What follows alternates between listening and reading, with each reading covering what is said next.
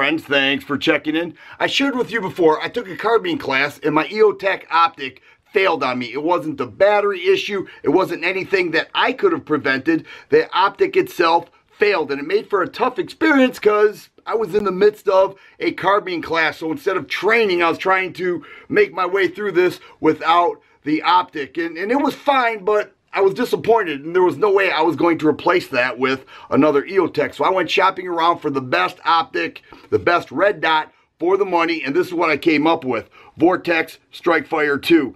It is a quality made optic, very tough. Many adjustments on here to custom fit the way you want to use it. It does come with a cantilever mount, and also I got a Vortex 3x magnifier. This combination together costs less than one EOTech 512. So here we have an excellent setup. This is what the review today is about, so let's get to it. The Vortex Strikefire II and the 3x magnifier work really well together. The 3x magnifier can be tilted to the left or the right. I currently have it tilting to the left.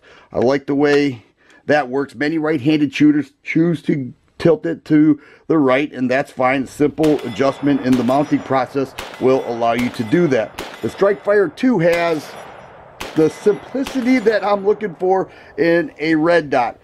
Everything is adjusted with these two buttons right here. Now, before I get into that, I want to talk about what makes this simple. I like the dust covers, all right, both front and rear. They do stay attached to the optic itself. And one thing that's kind of neat is that this cap here for the elevation and the windage on the side have that indentation there so that you could use that to adjust your dot and make sure that it is sighted in. So that's kind of nice. A lot of times, you know, you're scrambling around for a dime or a penny to do that, and they have it already on the cap. Now, this top button is the on button. So you hold that for about 4 seconds, the dot appears, and it is also the intensity button. So it raises the intensity, and the bottom button lowers the intensity. If you were to hold on to the bottom button, it would change the color of the dot from red to green or back and forth. So this is a red dot and or a green dot. Now, the one thing that I find impressive is that the bright or the not so bright, wherever you decide to put that intensity, it's a clear glass, it's a clear dot, and even on the most sunny day, as you can see me shooting here, very sunny and bright day, I was able to pick up that red dot just fine. It's never to a point where you're not going to be able to pick up the dot based on the shooting conditions. A lot of people like the green dot at night.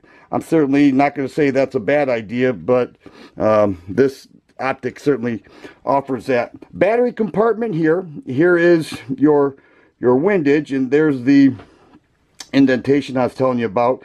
And the cantilever mount is nice. Now, the 3x magnifier is a very nice addition to this setup. Together, they work really well. There is nothing like shooting, say, 100 yards away and just bringing that image that you are firing the target just so much closer, and a simple twist to this will do this. Now, right around $200, maybe a little less, you get the 3x magnifier, and it just works really well.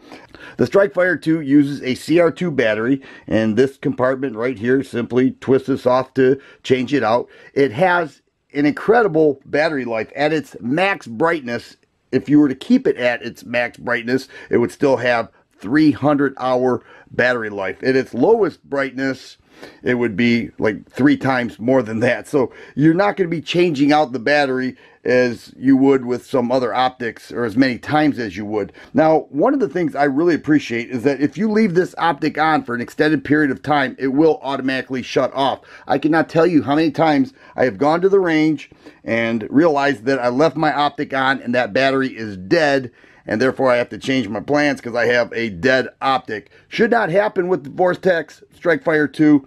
I took the Strikefire II off the rifle and closed the front dust cover, and this is what your dot looks like. It's actually a clear dot than what this camera is picking up right now.